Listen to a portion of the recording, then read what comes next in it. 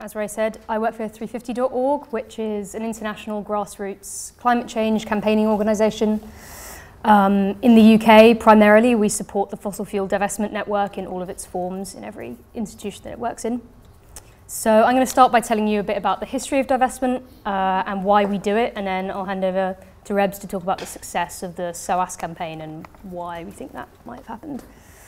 So, for those who don't know, fossil fuel divestment is a campaign targeting public institutions and asking them to pull their investments out of fossil fuel companies. It's pretty simple. In short, the campaign demands that they dump their investments in shares in companies which fuel climate change and instead consider how their investments could be used for public good. What started with a group of students at Swarthmore University in the United States has now grown to be the fastest growing divestment movement of all time. It spread rapidly from university campuses to faith institutions, health organisations, philanthropic foundations, cities, states and pension funds across the whole world.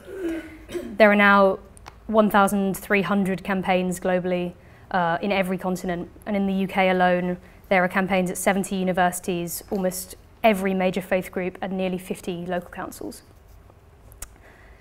We're making some serious ground as well. In September, it was announced that nearly 500 institutions globally, with an asset base of over $2.6 trillion, have committed to divest, which is pretty impressive. Just a year ago, that total was 180 institutions and $50 billion. So you can see that that trajectory is so sharp, it's really snowballing.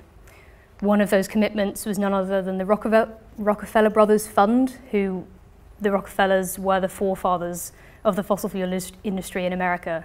And what you see there is that very industry turning its back on fossil fuels after trying to change the industry for years and instead divesting, which is obviously, the significance of that was lost on very few people. Within the last year alone, Syracuse University divested its $1.8 billion fund in America.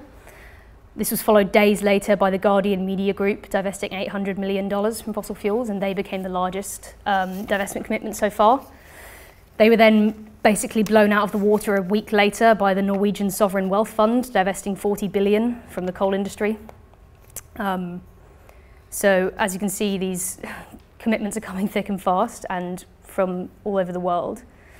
The movement has won endorsement from the UN, from the Governor of the Bank of England, and religious leaders like Desmond Tutu, who have called on institutions of conscience to break their ties from the fossil fuel industry. He said that it makes no sense to invest in something that undermines our future, which I think makes inherent sense when you think about it. Divestment's also forcing ripples in financial circles and quite unexpected places, which I'll come on to in a minute. Here in the UK, the movement's kind of going from strength to strength. In Europe, we've had many of the firsts. Health campaigners from Fossil Free Health pushed the British Medical Association to divest. 100 charitable foundations in the UK have divested. We've had the first universities, the first faith denominations, and our national media outlets coming on side. So the UK is really a leader globally on the divestment movement. In this last month, we've seen 2 councils commit to support divestment, Kirklees and Cambridge. The Environment Agency Pension Fund becoming the first public pension fund in the UK to move its money, and the University of Surrey becoming the 8th university to divest its endowment. That's just in the last 3 weeks. So why has the divestment movement been so successful? These are the reasons why I think it's been successful. Number one, divestment speaks to the power dynamics of the situation we're currently in. Using basic maths, we can't go over 2 degrees of warming, and that is equivalent to 565 gigatons of carbon that the fossil fuel industry can burn. They have 5 times more than that in their reserves already. So these pieces kind of fit together to make the fossil fuel industry public enemy number 1 and the main blocker of action on climate change.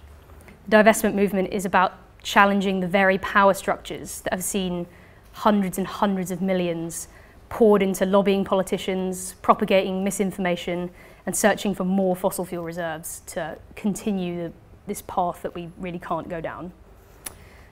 Number 2, divestment is a simple concept, and most people that understand the threat of climate change get it intuitively. If you don't like something, don't support it, don't give it your money. To quote Bill McKibben, if it's wrong to wreck the planet, it's wrong to profit from that wreckage.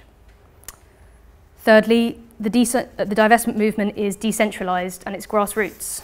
As I said before, there's over 1,300 campaigns across the world, started by people in their own homes, their workplaces, and that makes this movement really uncontainable. Anyone can pick up the narrative and run with it, and they are. There are no real leaders in the divestment movement. We can't know everyone that acts under the banner of divestment, but we are united by the common message and a common tactic, and that makes us powerful. Anyone can take part because everyone has a stake in a public institution of some kind. Number 4, our divestment case is backed up with some powerful financial arguments. So while the moral case is irresistible to many people, and I'm sure many of you in this room will get that intuitively, there's also a growing body of work which shows that the finances of investing in fossil fuels just don't really add up in the long term. Warnings of stranded assets that have been around for a few years now are becoming increasingly dominant in financial circles, and it's really helping us strengthen our case. And finally, number 5, divestment is building momentum and creating wins. Divestment alone won't create the change that we need, and we all know that and acknowledge that. But what it is doing, which is something that I think the climate change movement desperately needs, is building hope. It gives us a chance to build our power, and it gives us moments along the way we can see we're winning and we can celebrate together. While we'll never financially bankrupt the fossil fuel industry with this campaign, what we can do is successfully, politically and socially bankrupt them, make them public enemy number 1 that they are, and stop them physically obstructing the progress we need. I couldn't care less if some faceless city suit buys the shares that the Church of England or Edinburgh University or the British Medical Association have dropped. What I do care about is that our faith organisations, our health organisations, our universities, pension funds, local councils are drawing a line in the sand, are turning their back on the fossil fuel industry, and are changing the way our society and politicians think about the fossil fuel industry, and their transition from being benign energy providers to the pariah industry that they are, putting their profits ahead of the global needs for a working planet. I'm going to hand over to Rebs to talk about one of our most successful campaigns, which was the campaign at SOAS, who will address, I think, a bit more of the detail of the mechanisms of it. Yeah. Hi everyone, my name's Rebecca. I have just finished doing a master's at SOAS, which is part of the University of London. I'm now a political campaigner at Greenpeace and have spent the last couple of years doing quite a lot of grassroots campaigning in the divestment movement. So I got involved with the divestment campaign at SOAS with a friend in response to a great sense of frustration and helplessness in relation to the issue of climate change. And I would say that very much relates to the sort of vision of a post-growth, degrowth economy. I feel like I totally agree with that in principle, but there's quite a big political and social challenge about how do we actually reach that goal in the context of a society that is, quite frankly, completely wedded to the paradigm of growth. And we're seeing that in the political narratives of all of our politicians and our leaders today. And divestment, for me and for my course mates at SOAS, offered a very real, practical, tangible way to actually address this issue, because it does, as Ellen said, it speaks to the power of the fossil fuel industry. It's not about trying to directly undermine the financial strength of the fossil fuel industry. It's about breaking the social and political license of the industry, which is currently incredibly strong because of the links that exist between the industry and our politicians in terms of there's a revolving door between the industry and many people in power now, and the lobbying that they do behind the scenes that ends up preventing really important policies to tackle climate change from coming into place. So divestment, through getting big institutions like universities and local authorities to remove their investments and to make that public statement, we do not want to be associated with this industry anymore, fundamentally undermines the social and political standing of the industry, and that is a bit important tactic, because in the long run that helps to make a more conducive policy environment so that we can push forward with some of the sustainable policies that we really need. So that's kind of the sort of why I wanted to get involved, and why I think divestment is a really important strategy if we're talking about how to tackle climate change and how to promote a post-growth economy. In terms of our actual campaign, it started off in November 2013 with a unanimous support, a vote of support from the student union. So everyone, all the students, agreed that it's completely wrong that the university should be profiting from an industry that fundamentally went against the values of the institution itself. SOAS in particular focuses on development and quite a lot of issues relating to less developed countries and climate change. So it was fundamentally inconsistent for the university to be holding these shares. And we took a very deliberately a very constructive insider approach to trying to get this decision made within SOAS. We had lots of discussions with management to put forward the vision, and we were really surprised actually. We were very ready to make the case to management that this was also in their financial interest to divest, because the fossil fuel industry is increasingly more of an insecure investment in the long run.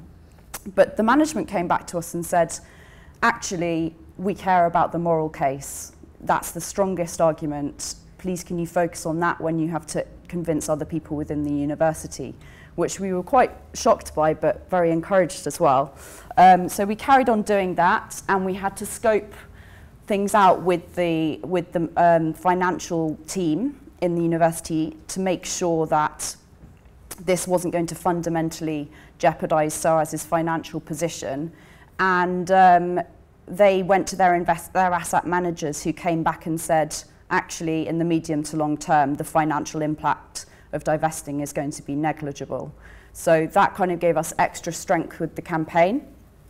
And things carried on ticking along, and we got to the final stage of talking to the governing body, and they were very, very committed to having a very holistic approach to this. So they recognised that if they were going to divest, it would be very likely that people would look at the rest of the policies of the university and say, well, is this decision consistent with a lot of the other things that the university is doing, in particular donations policy, and also other things that the university is doing on campus to try and reduce its carbon footprint.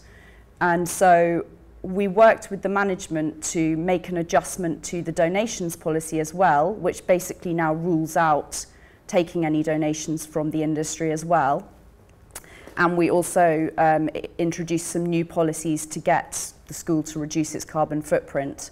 And that those decisions were made alongside a final decision to divest in June this year. SOAS's portfolio in fossil fuels is relatively small, because it's a relatively small university, so it was about £1 million being divested over a period of 3 years.